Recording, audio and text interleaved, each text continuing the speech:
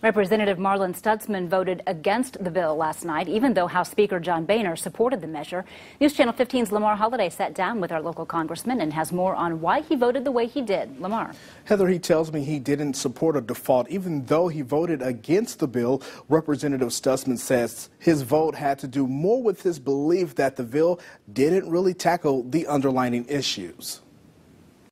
Representative Marlin Stutzman was one of 144 Republicans who voted against the Senate's bill to end the shutdown and increase the debt limit until next year.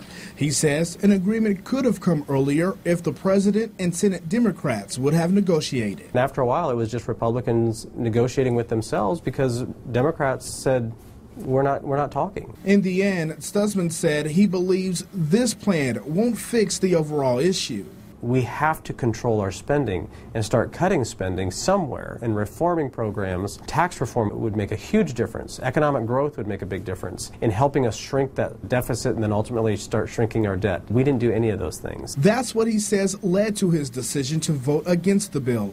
If a majority in the House had voted against the bill, the government would have defaulted and the shutdown would still be in effect.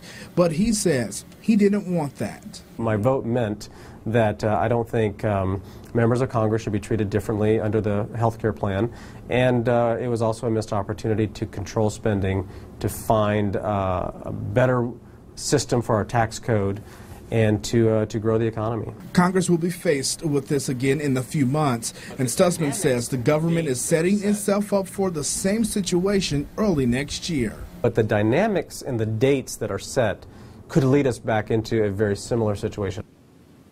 Representative Stutzman says with the shutdown and debt ceiling crisis averted for now, Congress can focus on other things like the Farm Bill and tax reform, among others. In Studio 15 tonight, Lamar Holliday, News Channel 15.